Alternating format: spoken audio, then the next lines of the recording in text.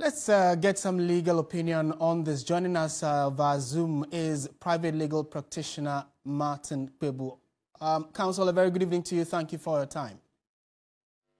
Good evening, Name. Right. First off, what do you make of the OSP's latest move? I beg your pardon. What are your initial thoughts on the advice given by the Attorney General, which clearly says that no evidence whatsoever has been adduced, especially by Professor Frimpong Boateng, so the persons that have been named cannot be prosecuted?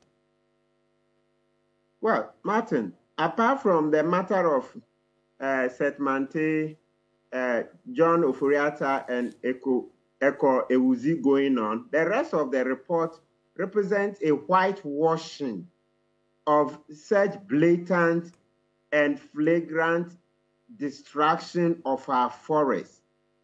The AG's opinion is whitewashing the situation.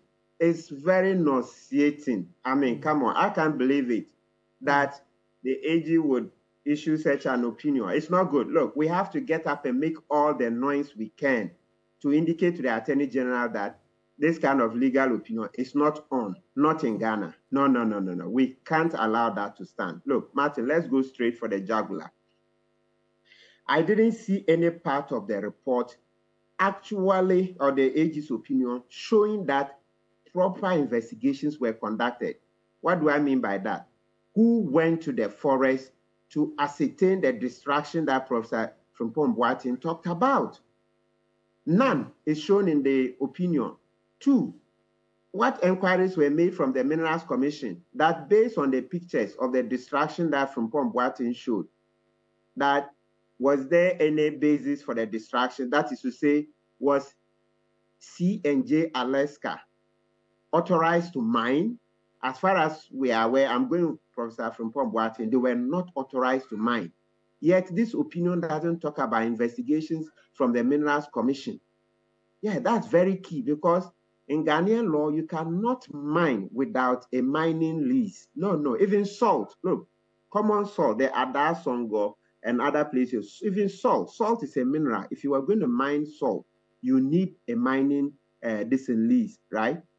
So the thing is that, let's just stick to the facts. The incontrovertible facts from Frimpong Boateng's report were that Gabi Ochredako, cousin to the president, called him, Frimpong Boateng, to prevail upon him not to disturb, so to speak, C&J Alaska, because according to Gabi, his client, that company, had all the requisite licenses and permits, right?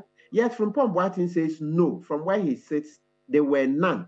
Of course, you know, EPA was under Frimpong Boateng. So even if Minerals Commission, Frimpong Boateng couldn't speak with authority or Minerals Commission, at least I expect that with EPA, he could speak with authority. So for me, it shows that Frimpong Boateng said they didn't have any licenses to mine. And so that's the one I'll go with. So if the police want to show that the police and Attorney General want to show that Frimpong Boateng was wrong, they should have done the necessary checks from the Minerals Commission and incorporated that in their opinion. So to the extent that the opinion is silent on that side, I take it as a whitewashing of the situation. And indeed, that is the most serious part, because it's the destruction of the forest. Frimpong Boateng says C&J Alaska polluted the River Ofin by operating in the Upper Prema and then Kpebu forest. All right?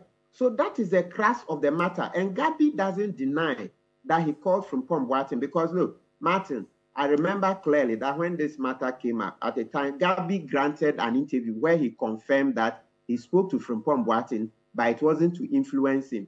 Right. I'm not talking about the influence side. I'm talking about the issue of C&J Alaska going into the forest. So from the conversation, nobody would deny that C&J Alaska went into the forest. So once that one is incontrovertible, the next thing is that you check the paperwork. Did they have authorization to mine, specifically to mine? Because the distraction we saw was distraction caused by mining. That's illegal mining in this case. And Mr. Kpebu, just to play the devil's advocate here, clearly it was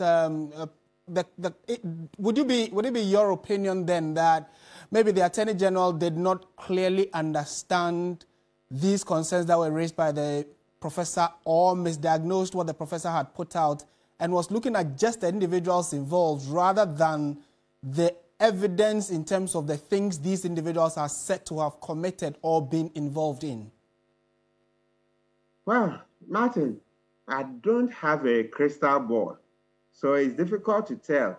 Well, if it's a mistake, that's why I said we should all get up and make as much noise as we can to tell the AG that his opinion is incomplete. If it's a mistake, why not? Fine, we all make mistakes. So if he comes out to say, okay, he's saying that his opinion doesn't cover these matters, he wants the CID to go back and do it. Sure, we will applaud him for it. Let's not make a mistake.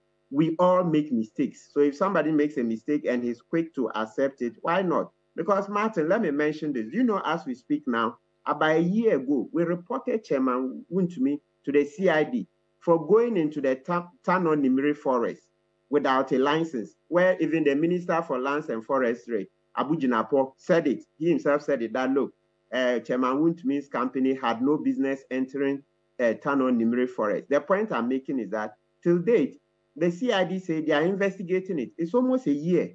So I don't understand how come Frimpong Boateng's case came just a few months ago, and CID, the same CID, they say they finished, and then they based on that, the AG is whitewashing the Frimpong Boateng report. No, we can't.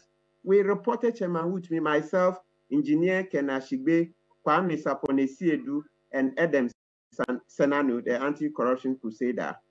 We reported Chairman Wutumi about a year ago and his company, and the CID are still investigating painstakingly. So I'm aware in that investigation, they had to go to the Tano Nimiri forest. Right. They had to go and take pictures, everything painstakingly. So this AG opinion, no, it's not on. We'll throw it out. We'll throw it out. You have to go back and do a new one.